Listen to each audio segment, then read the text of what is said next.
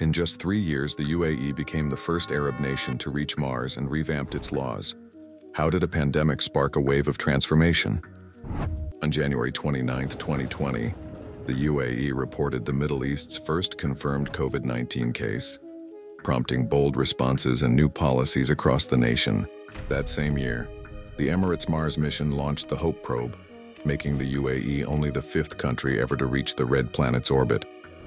As Hope orbited Mars, the UAE updated global maps and captured stunning images, marking a proud milestone in Arab space exploration history. Back on Earth, sweeping legal reforms transformed daily life. Alcohol was legalized, punishments for honor crimes were toughened, and laws modernized for expats.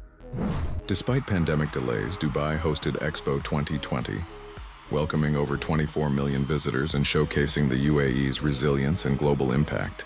The Museum of the Future opened on the palindrome date 22/2/22, celebrating innovation and marking a new chapter after the election of President Sheikh Mohammed. The Emirates Lunar Mission aimed for the moon, but the Rashid rover crashed in 2023, reminding the world that UAE's ambition to push boundaries never stops. For more videos, don't forget to like, share, and subscribe our channel.